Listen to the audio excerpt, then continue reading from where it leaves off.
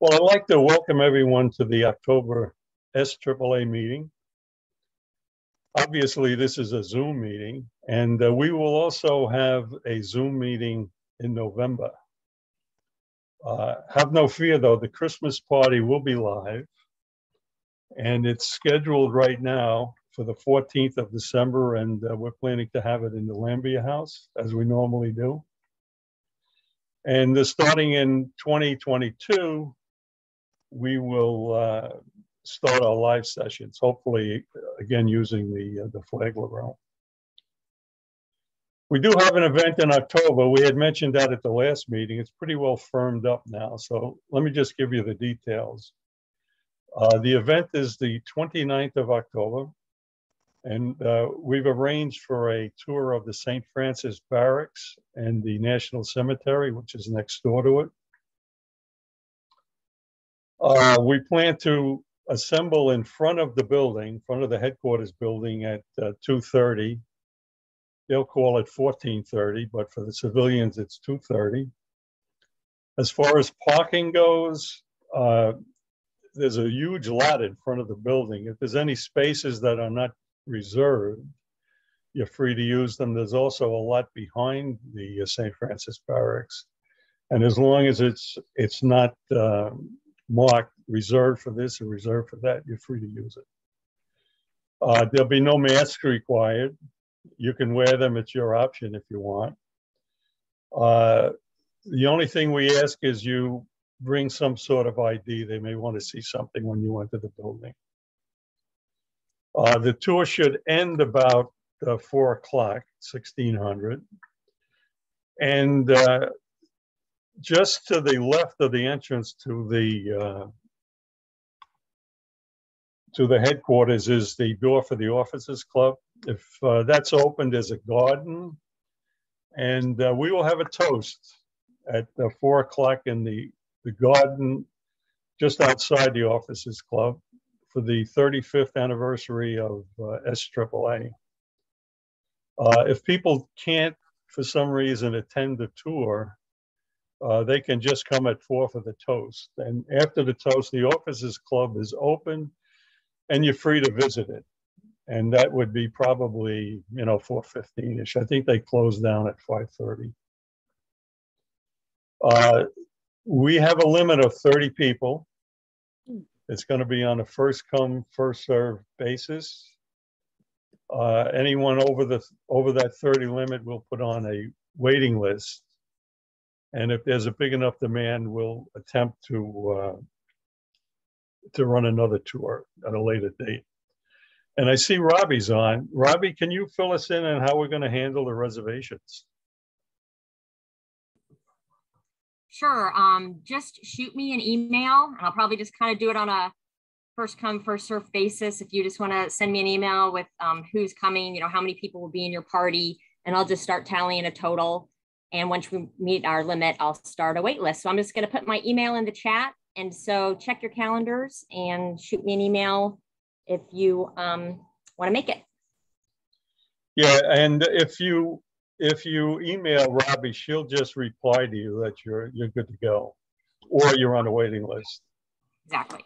Yeah, that whole the whole thing will also be sent to all the members. It is a member-only event, and we'll get the message out to everybody. And if you miss something, the email address or the details, it'll be on an email that you'll receive.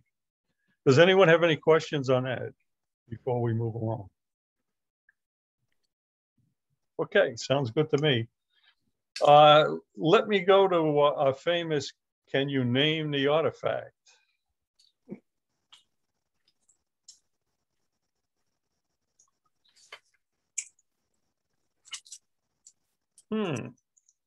Some of us, I think, know what this is, but I'll leave that on for a couple of minutes just to for the people who want to investigate what this is. I see some smiling faces. I think some people know what this is. And at the end of the talk, we'll see who has the right answer. Okay, we're good to go. Let's get on to our guest speaker, who is Dr. Uzi Baram. He's an anthropologist and has done exclusive research in both the Mediterranean, Northeast America, and Florida.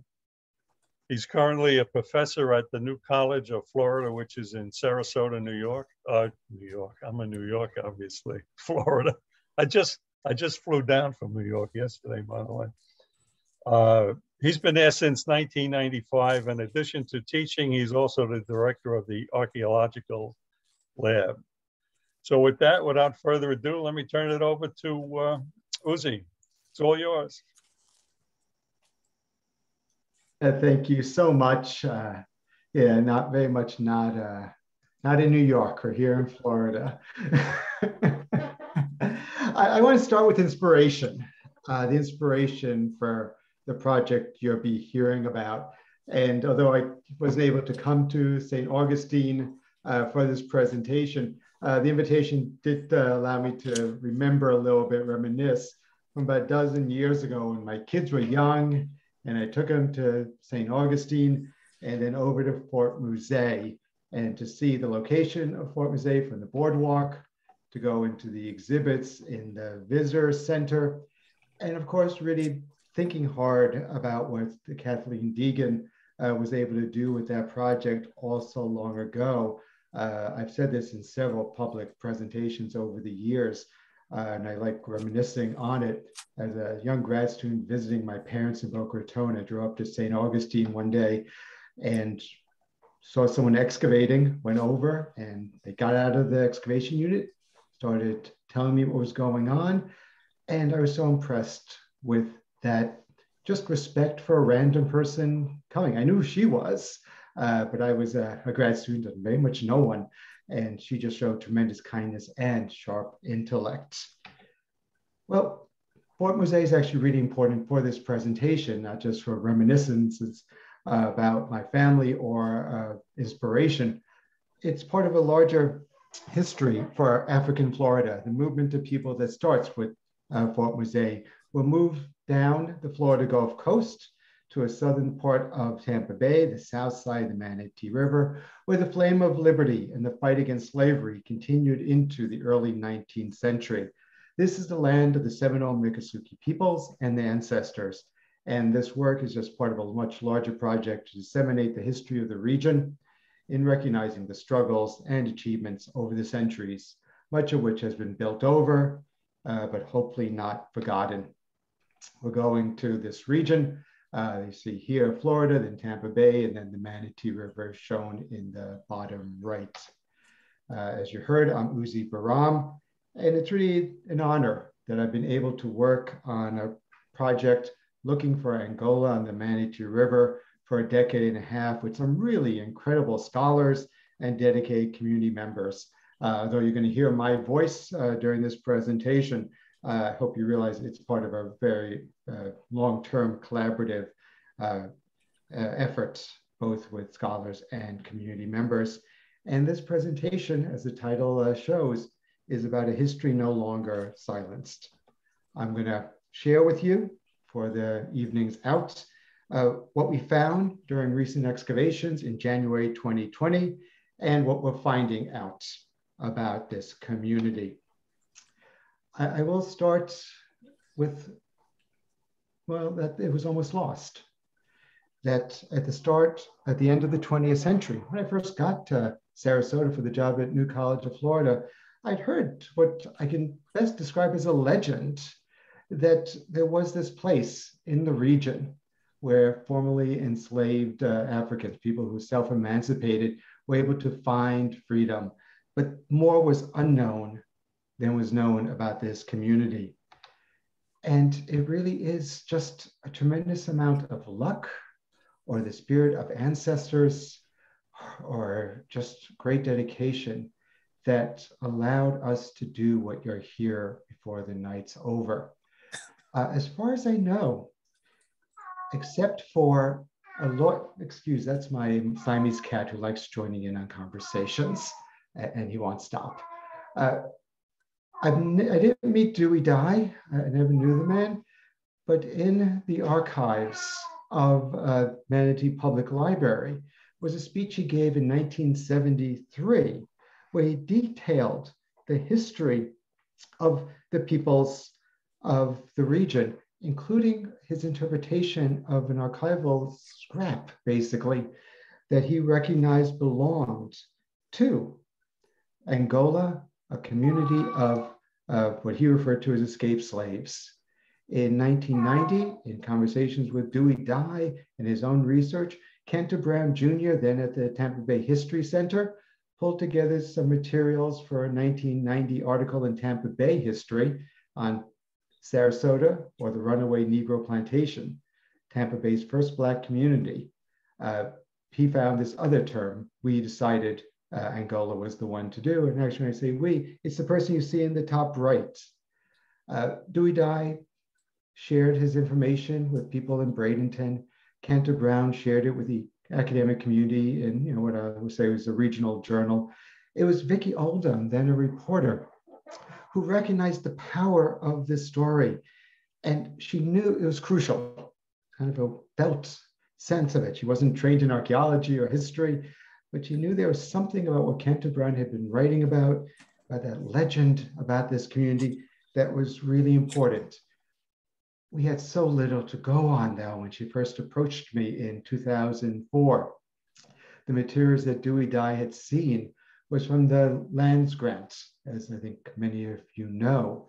After the United States gained La Florida from Spain, there was a need to change the land property documents, and there were land claims and a commission. A Cuban fisher folk, the Chaldees brothers, made a claim for land, as you can see here on the slide, for Angola on the Oyster River. You can see it again with both names on the other list. It was rejected. And in fact, it was rejected because these Cuban fisherfolk did not have land on the Manatee River and the Oyster River. It belonged to others, but they were hoping to get it and they were denied. But this is where we get the name Angola. We assume the Chaldees family were connected with the Maroons, with the self-emancipated people of African heritage who are living on the Oyster River, and they carried forward that name. The map that you see comes from John Lee Williams, and it's hard to see in the small image with the old Spanish fields. The Americans recognized there had been something going on there during the Spanish times, but this was mostly it. We had a big area to look at. The Oyster River is clearly the Manatee River, the southern part of Tampa Bay. And there were several places where there were just intriguing finds. In the bottom, near the Braden Castle, was a fireback with the image of a Danish king by the Manatee Mineral Springs, Manatee Mineral Spring, which you see in the top, a bayonet from 1818. From the Tabby House ruins at DeSoto National Memorial, ceramics that dated to the early 19th century. It was just so intriguing that maybe there was something there, but where was it? Was it underwater? Was it on land?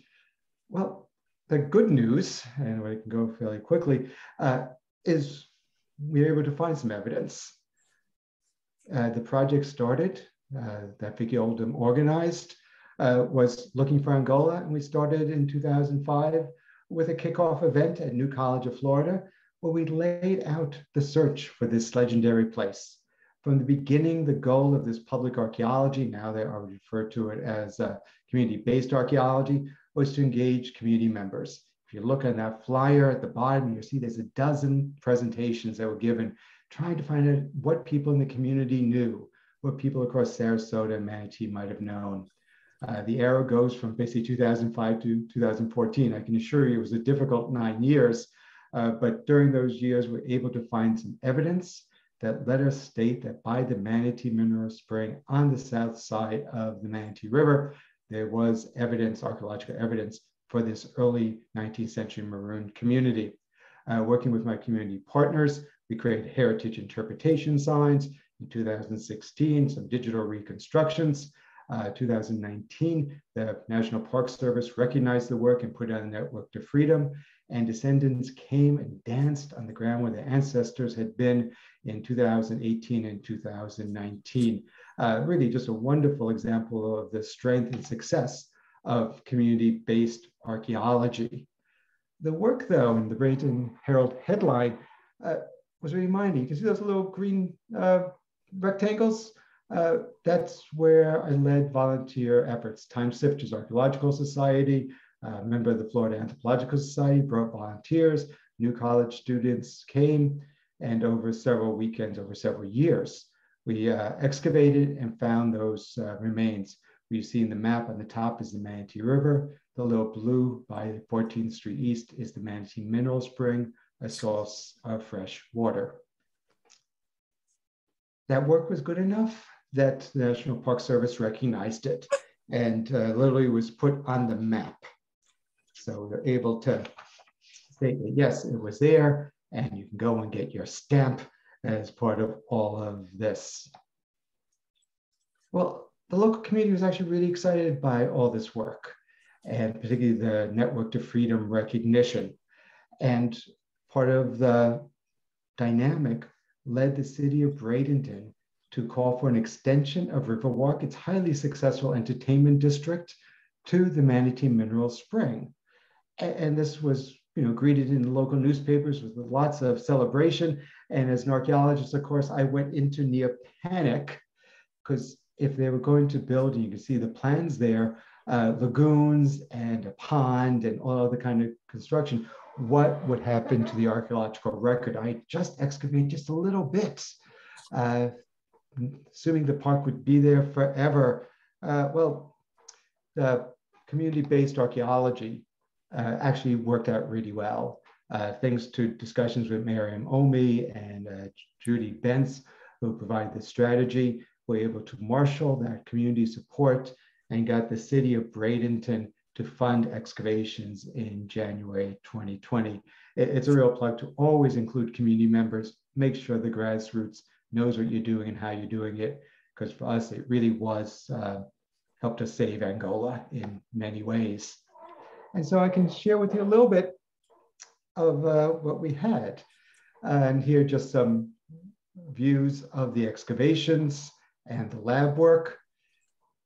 I want to get into it, but I need to explain what we had. And for that, I again step back. So the first part of the talk, that public support, that public outreach in the community, grassroots support that led to the excavations. Well, we needed to I wanted to give you a sense of where this all fits into the larger picture. I often think about Audre Lorde, the famous Black feminist, right? For people enslaved in the Anglo colonies in the United States, one of the ways to overthrow enslavement was flight, was escape, that there was very low chance of creating a new life within the slave regime. And so they came to Spanish La Florida, the southern route of the Underground Railroad. And the map shows that, the first, of course, being Fort Muse. But then after the British period and the return of Spanish rule, it moves to the Gulf Coast. And that's the key for this presentation. It's the key for understanding the archaeological evidence from Angola. At Fort Muse, as you all here in St. Augustine are more than aware, we have those two pulses of habitation that were excavated by Kathy Deegan and, of course, Laurie Lee and Davison have been excavating there, providing even more insights into this community. And then we move to the Gulf Coast. During the War of 1812, otherwise known as the Napoleonic Wars in Europe, the Spanish controlled Florida, but barely. The British, in their fight against the United States, supported Native Americans and Maroons. Part of that support was at the Apalachicola River, when the major rivers for the farmers of Georgia and what's now Alabama, as you can see in the map, in terms of bringing things by water down to the Gulf of Mexico. And the British engineered rather, gigantic forts on the site of Prospect Bluff overlooking the Apalachicola River. Again, these are my kids trying scale for the area that's today just grass. we know a tremendous amount about this history because it was a major international event. In July of 1816, a little more than 200 years ago, as the US beat the British at the Battle of New Orleans, Andrew Jackson sent the US Navy up the Apalachicola to attack this fort, which he rightly understood as a threat to the slave regime. Hundreds of Native Americans and Maroons were at the fort and up and down the river as agriculturalists. From the US Navy records, it's very clear they had a lucky shot. They blew up the magazine, and 300 of the defenders of the fort were killed. Hundreds were captured, but many escaped. We have a map of that fort that got renamed Fort Gladson after Andrew Jackson's aide. And a sense of that fort. There was excavations in 1968 at that location, and then more recently after some hurricanes came by. And with the help of Digital Heritage Interaction and the Florida Humanities Council that funded the work, we have what the fort might have looked like. And I like this digital reconstruction because it gives a sense of just how big this was, how powerful. As we think about this history of African peoples in Florida, really think large scale. And these people understood themselves as British, that they were promised that if they fought under the British flag, they would be considered British subjects. And they were promised by Edward Nichols, that of the British Army, that they would be granted land to live in freedom if they, as part of this endeavor. And so this becomes a really important part of the understanding of these people, that they were Maroons, people of African heritage, and they were closely connected with the British, and they saw themselves as British subjects, particularly in the fight for freedom. That battle at Prospect Bluff, of course, destroyed the fort. People were captured, people were killed. The survivors fled southward to Swanee, the Swanee River, where Billy Bowlegs and the Seminoles had a community, and they welcomed these Maroons. Again, we have a sketch map for the community, and what you can see is a kind of nucleated area for Bowlegs Town, his camp, and then little dots that are referred to as towns, probably just little hamlets where families had some crops, some animals, and tried to create a life for themselves in freedom and liberty. We have this map, sadly, because Andrew Jackson recognized that these were the people who had escaped from Prospect Bluff. These are trained soldiers willing to fight for their freedom. And so he came down with his Tennessee volunteers and attacked in what's known as the Battle of Swanee. And again, from US military records, were quite clear that the warriors held off the American soldiers and that the vast majority escaped. When I get back to Gladson, again, the aide to Andrew Jackson, and he writes, and this is just one of the quotes, that they escaped to Tampa Bay, their favorable points for communications with Spanish and European emissaries.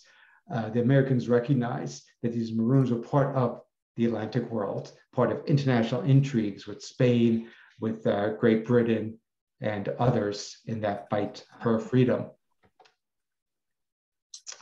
Well, we were able, thanks to the work that was completed in 2014, to say, yes, this was the spot where part of Angola was. It wasn't the entirety of the community, but there were two components that were really important.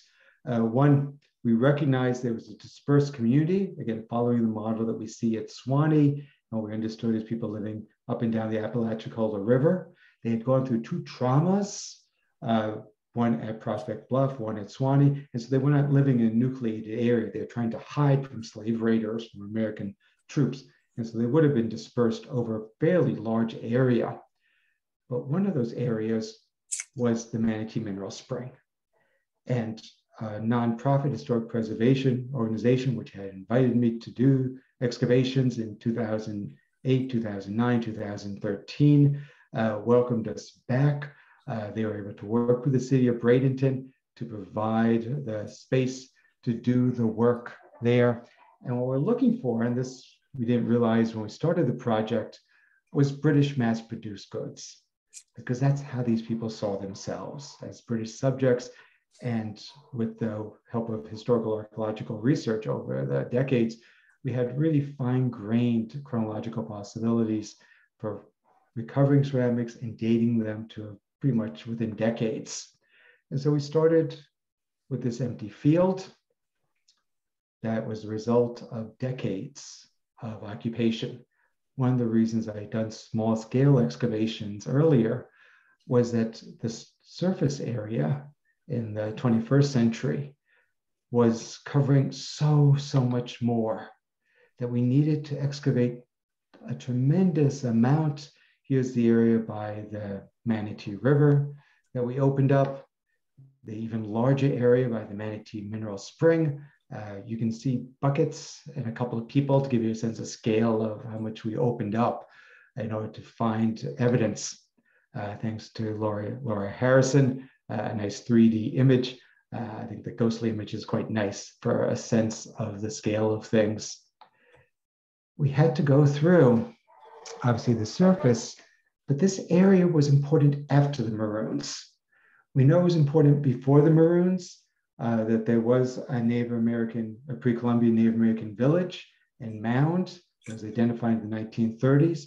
The mound was long destroyed by the time we get to the 21st century.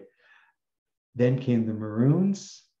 After them, 2 decades later, Anglo-Americans started settling the region in the 1840s. That initial settlement by the Manatee Mineral Spring, what was known as the village of Manatee, was highly successful and grew until it became part of the city of Bradenton, and then ultimately it became a park. And so what you see in the stratigraphy, and particularly for all of you who really love stratigraphy, of course, is the ground surface, the 21st century material, late 20th century material, late 19th century, mid 19th century, and then just way at the bottom in what is a discontinuous level, but very clearly visible across much of the area, is the early 19th century associated with the Angola community. So we opened up all that land so that we get down to it. We're still working and we'll continue work on the other 19th century and 20th century materials, but for now, in this talk, is really about the Angola community. And we found a lot. And that's what I'll share with you as we get to this part of the presentation. We located, as we were working through the layers, lots of post molds. And from the lower levels, some of them are really interesting. We know that these people built and lived in cabins and wooden cabins. And in fact, we can see that this is a nice piece of a wooden cabin. We found a barrow well, and this still, frankly, puzzles us. And I hope people come up with ideas about this. We see on the right, you see Sherry Svekas, who's my field director, taking some photographs, a wooden box, and then as we excavated through that, a wooden barrel on either side of it, and you can see it in the stratigraphy posts. And so this image from Hilton Head Island is probably a pretty good one for understanding this barrel well. A wooden structure with a way for a bucket to get down and pull up the fresh water. The reason this puzzles us, this is about 20 meters away from the Manatee Mineral Spring.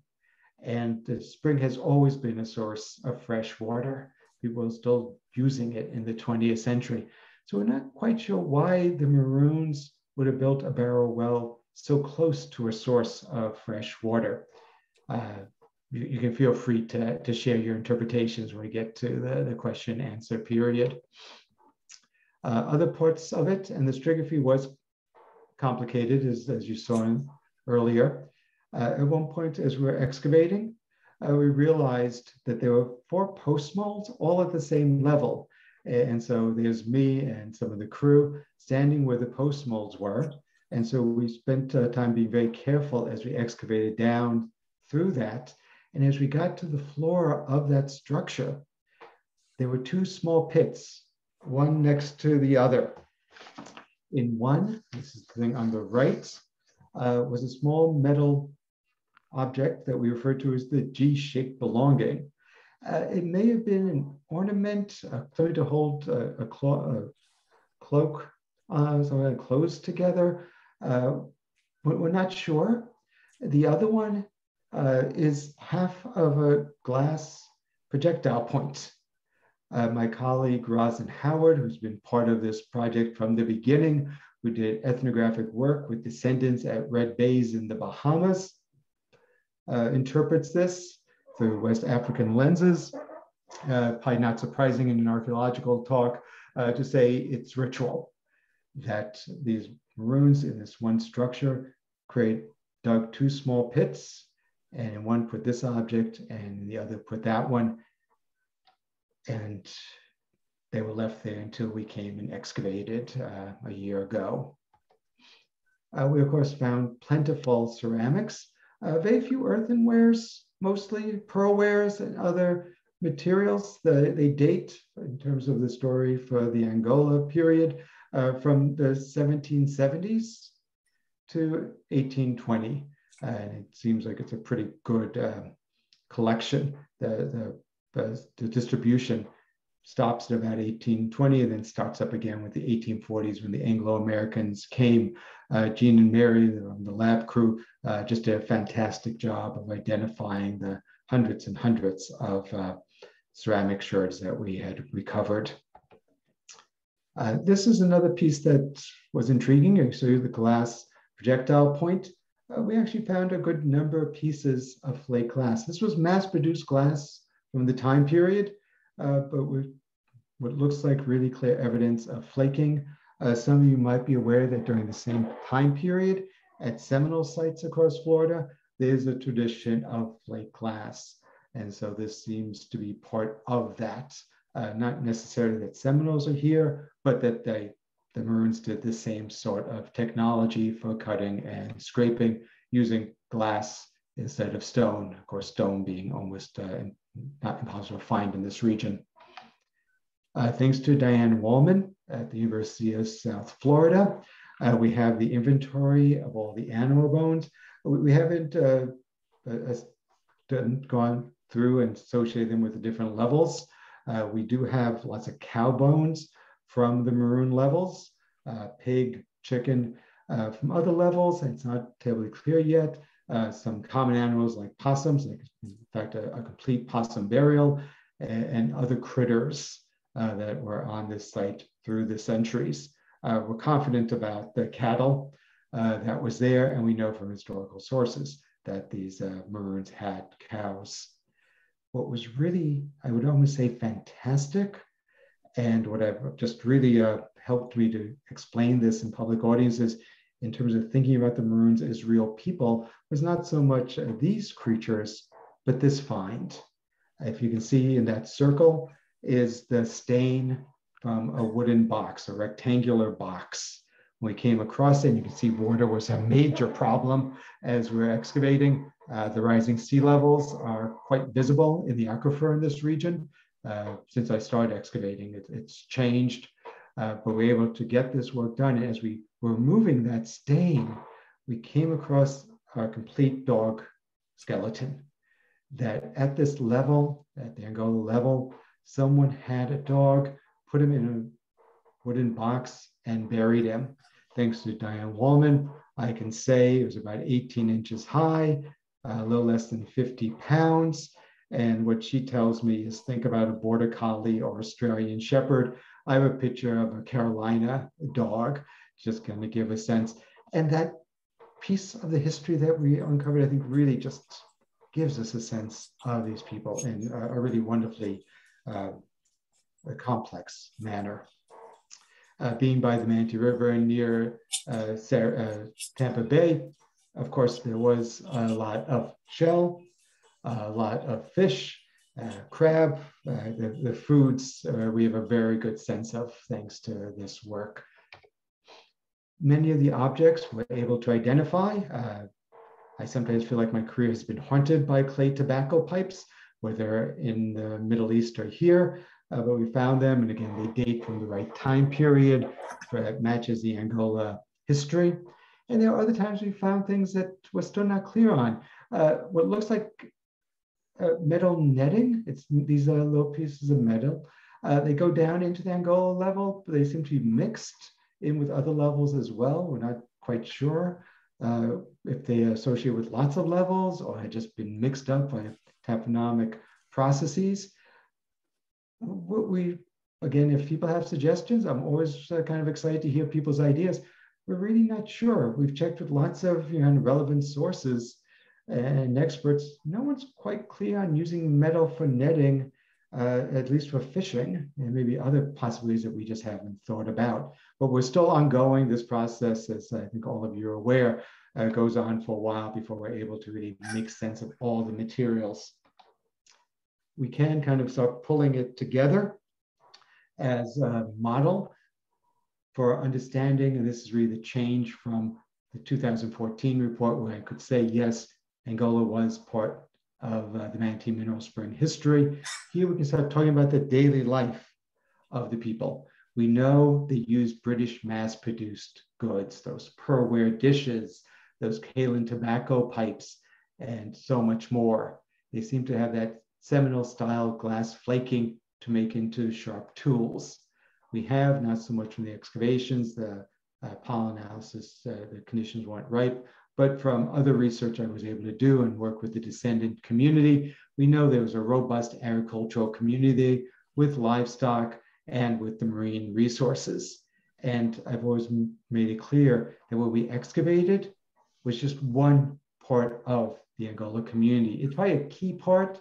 It's right on the river. It would have been a great lookout station to be concerned about American ships coming in, again, from the experience at the Archaeological River and at Swanee, that would be a concern, but it was probably spread across the Manatee River and all the way down to Sarasota Bay, in fact, where New College of Florida is today. It's just most of that area has been built over, and we're looking really for small scale hamlets that would have to be pretty lucky to recover.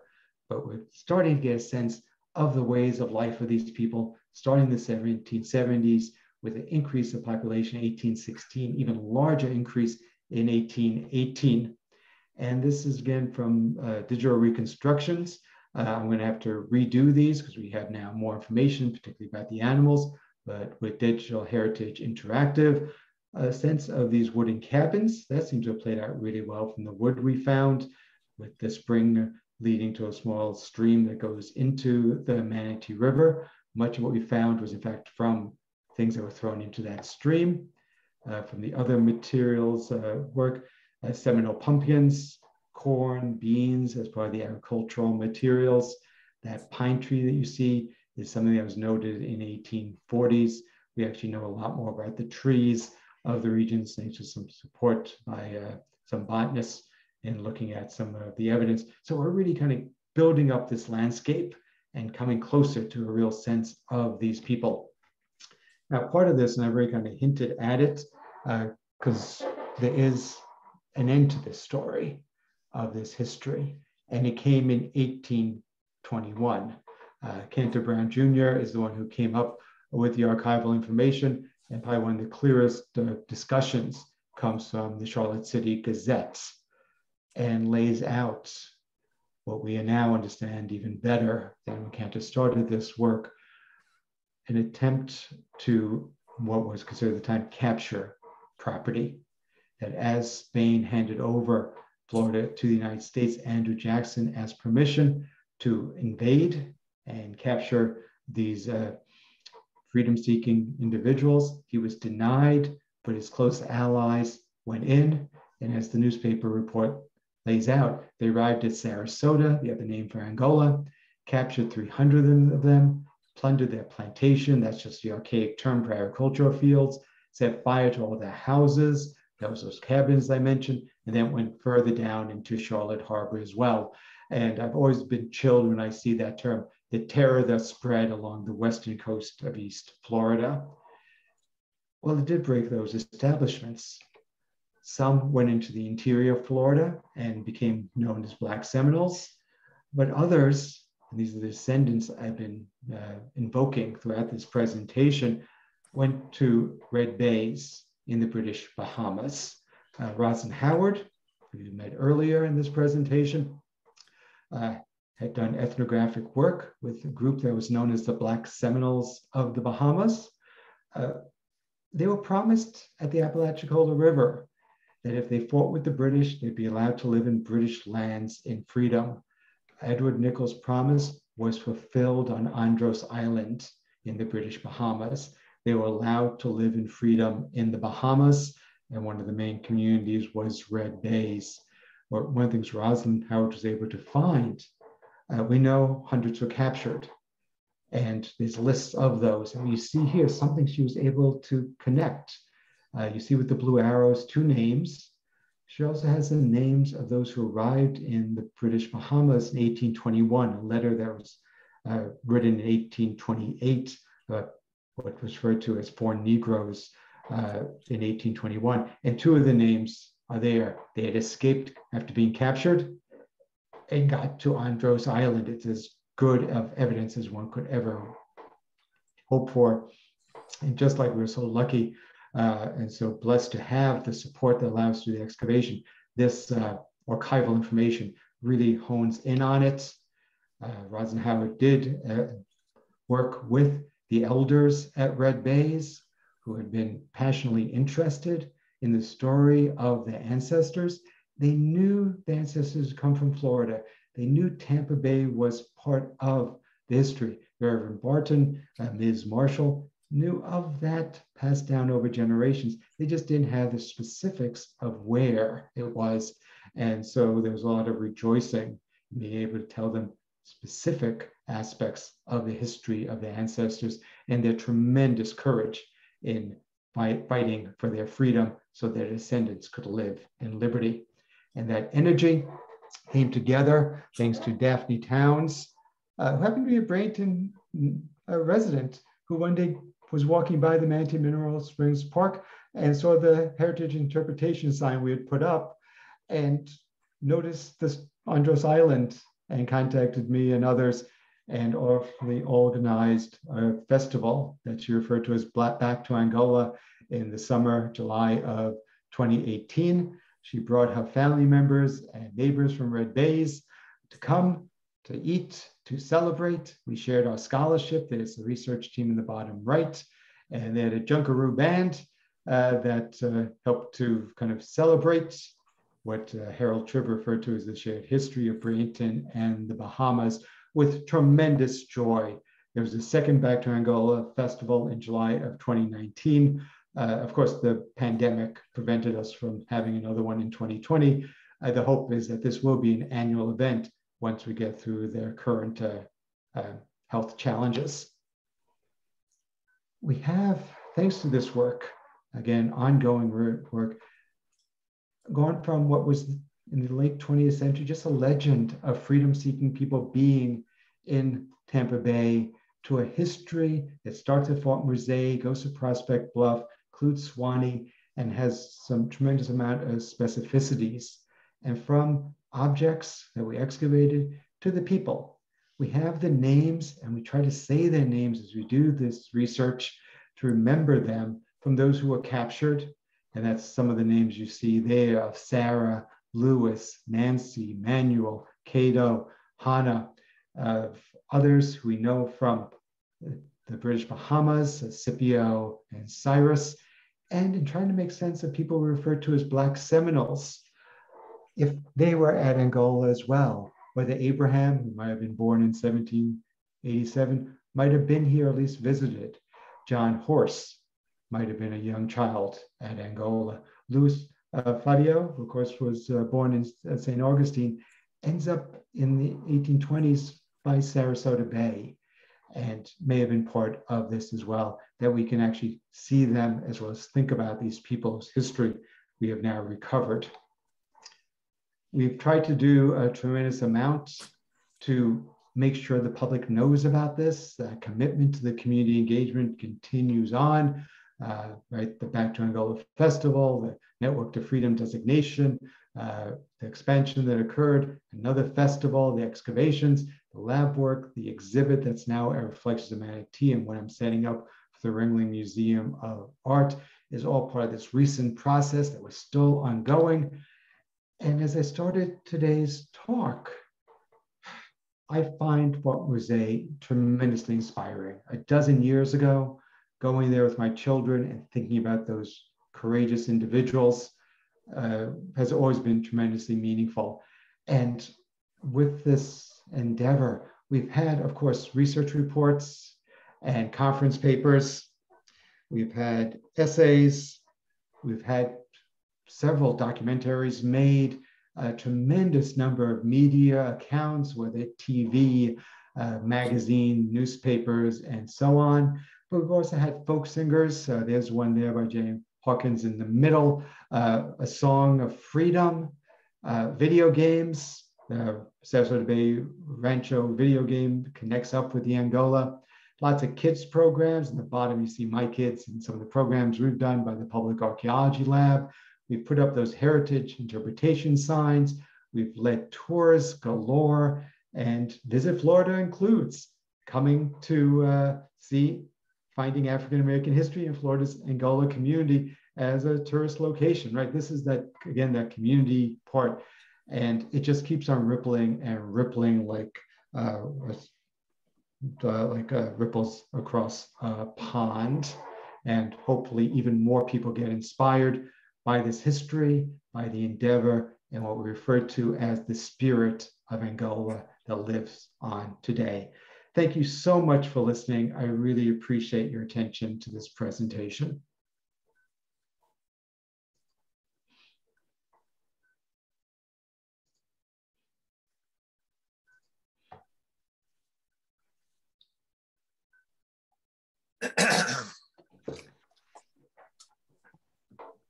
Uzi, we want to thank you very much. That was very informative, and I'm sure we have some questions. You can unmute yourself if you have a question and just ask, and we'll continue.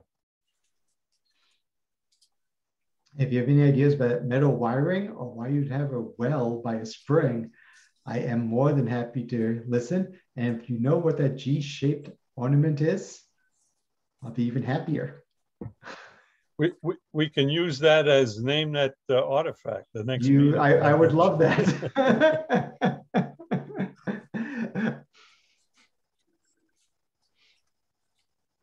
Yeah, well by water is tricky. Maybe processing for acorns or something. I have no idea, but something brush the tannins off.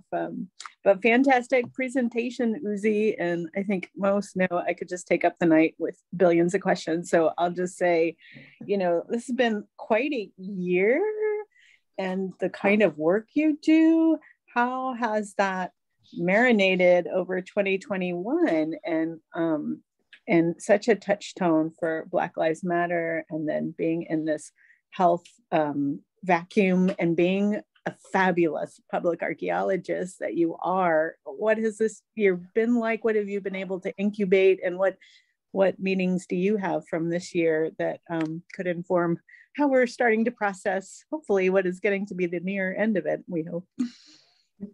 I think that, yeah, I think, you know, at my age, I start wondering, wow, that was a lot of things that all came together all at once.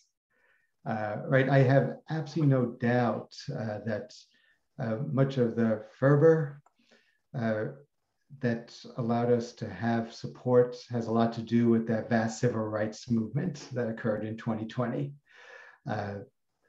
I would not have thought to do those videos and all the online things, which I know you've been great at, and other folks in FPAN. I just never imagined putting my face on a screen until I had to, because my job required it. And then I realized, well, let's start using that. Let's, right, again, I think about my kids who are obviously teenagers now, but don't follow my social media, don't watch any of my talks, so they don't know they're being talked about. They're always on screens. It's aggravating as anything, but it's also the reality that we can share so much more if we put things over the air. I was trained in anthropology to really confront racism, right? The kind of really the Boasian notion that our task as American anthropologists is really confront sexism and racism. And so my research has always been there, but then that real powerful voices that said, no, no, say it loud, right? Not to just assume people knew, but to say it clearly and to really work closely with the African-American communities, to work with the descendant communities. Daphne Towns was there at the excavations all the time. Another descendant who just happened to also been trained in archaeology came down from Atlanta and worked with us, and it was tremendously meaningful. Jason got overwhelmed at times when he realized what he was touching, right? For the first time in 200 years, his great-great-grandparents had been there. And of course, that was tremendously moving for me to think about and to recognize just the courage and the strength of fighting for freedom. And it also awakened myself. I've always used the name Uzi Baram. I've never hidden where I was from. It's I think most of you probably realize it's a very distinctive Israeli name. I've always been a practicing Jew, but throughout my training, that was always separate. Something I just didn't talk about. Students saw that I didn't teach on certain days, and frankly, they were glad not to go to class, and they didn't ask, but it was always the Jewish high holidays and Passover would take off, and it just wasn't part of it. And it was a Baptist minister early on in this project who had invited me to give a talk on Angolas before we knew too much, the week before Passover. And after I gave what we knew at the time, and she said, "Why didn't you talk about the Exodus story?" And I was like, yikes. Yeah, she had chosen the timing before Passover. I didn't connect it. And Daphne Towns actually even more significantly laid that out. And that was an important part. So I was able to, in a sense, as much as I like decentering myself in my research, I was forced to confront myself and realize how much of this is that common heritage of fighting for freedom. Because every year I think about when I was a slave in Egypt. And here we have, again, a story of people enslaved, liberating themselves. But what an endeavor from Georgia down through the Gulf, all the way to the Bahamas, and being successful in it. So yeah, it's a really powerful set of dynamics. I hope we keep going with that powerful sense of the spirit. Well, thank you. And I love seeing the pictures of your kids too, their own sort of visual figure. So. We want to see your cat. He seems to have left me. He's heard some of this talk before. I have a couple of questions. Oh, thank you. First of all, could you say again how long you think the people were there at that location? Yep. So from the evidence and the modeling, the kind of view is now that starting in the 1770s, a community started developing. Around that time, fisher folk from Havana started coming to the Florida Gulf Coast to create fisheries, what's known as the rancho fishing industry. We know a bit about them, particularly John Worth at the University of West Florida has done some fantastic studies of them. We know mostly from Charlotte Harbor, but elsewhere as well. And these Cuban fishermen came because, the Spanish Empire was a Catholic empire. They needed lots of fish to clear on Lent. And the fisheries of the Sarasota Bay, Tampa Bay, et cetera, were just so rich in fish. And it seems some Maroons came and started settling in what had been the ruins of a pre-Columbian Native American village, right by the Manatee Mineral Spring. The Manatee River, before it was dammed up, went 60 miles inland. The spring provides fresh water. There's good hammocks for agriculture. And there probably was a small community there. Because when we get to 1812, we start seeing this place enter the archival record. That's Cantor Brown's work. And so Cantor always started the history with 1812. And so as the anthropologist said, well, why'd they go there? And he said, I don't know, because the archives didn't say. So we assume it was there, and the archaeological evidence, there's ceramics that date from that time period. And then there are these big pulses of people with the battles up north. 1821 is destroyed, and it seems like it's a pretty thorough destruction of the community. During the Third Seminole War, the Seminoles and Black Seminoles attacked Manatee and Bradenton pretty fiercely. And I've interpreted that as they remembered what was there. And they were quite upset about the plantations that were built over this land of freedom. So 1770 to 1821. And so do you think, this is my follow-up question then, what about cemeteries? Yeah, of course, as we were doing the excavations, I connected with the Seminole Tribe of Florida, with their TIPO to make sure. We don't know where the people are buried. We just don't have a sense of it.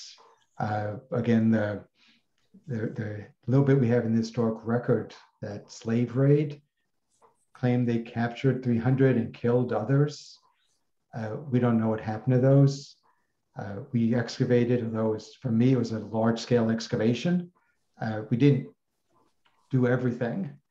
And that particular place by the spring would, I made sure I did my due diligence, but I could not imagine burying people near a freshwater spring when there was land everywhere else.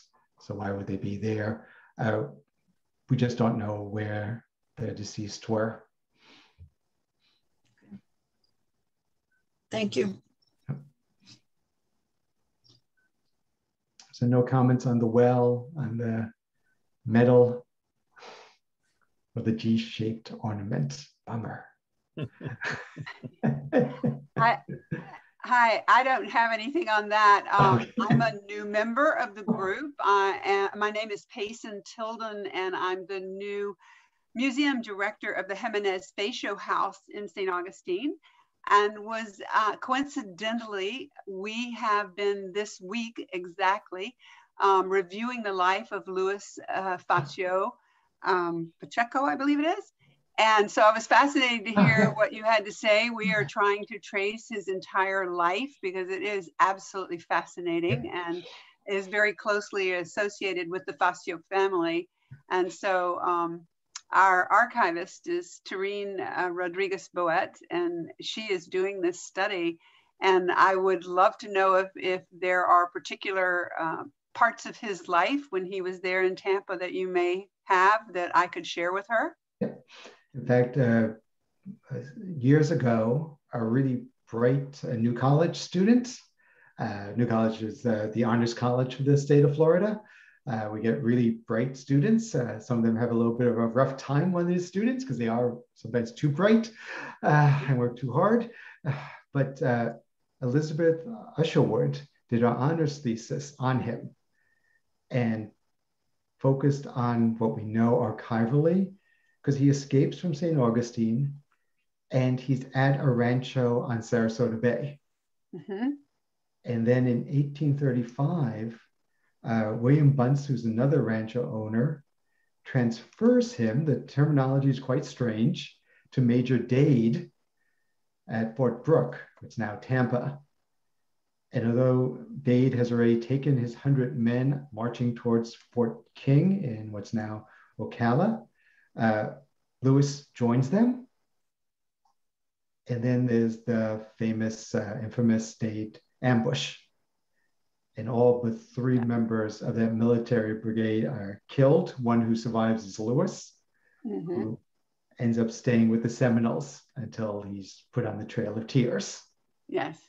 And so, my question was always, and what Elizabeth was good about looking at, is like, why would he come to Sarasota Bay, of all places? And the inference, it's just an inference, is that Angola might have been well known among the people of African descent across the region. And as you know, by the time he hit 1896, in his old age, that famous newspaper story, he's lived really an incredible life. And, a major figure in Florida history. But yeah, I'm assuming he knew multiple languages and was a good interpreter for Major Dade.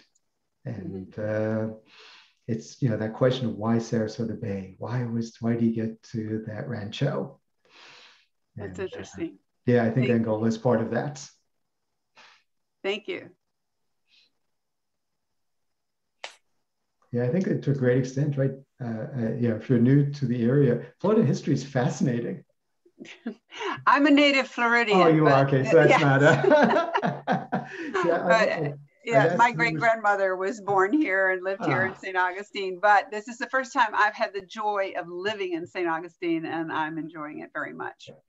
Yeah, no, you know, I've met the son of Dewey Dye Jr. and some of Dewey Dye's colleagues, and no one can quite tell me why he knew about this. You know, I look at that lawyer whose father was a lawyer. His father was also a Florida politician, and he was interested in military history and naval history. And that you know, that's fine. But he also seemed to have known that land claim was part of something much bigger. Right? He didn't dismiss it at all. I don't think I would have noticed it going through land claims, but he saw that just Angola by the Oyster River. He confirmed the Oyster River was what's now the Manatee River, and he knew that was part of Black history. And he told people, and he gave a speech on it. He might have spoken elsewhere about it, but we only had one speech. And Kent Brown found out about it, connected with him, and then Vicky Oldham. Right? It's that term I used earlier, a slender reed. And this, you know, if Sarah Mill is still on the line, and all this is going to be wiped away by rising sea levels. Right? So we really do need to get this right now, so it doesn't disappear, because if we didn't have the evidence that's now sitting in the public archaeology lab, I don't think anyone would believe that there were maybe up to 700 people by the Manatee River in 1821. I think it would just sound too fantastic. But the evidence is there, and the more who know it, the better.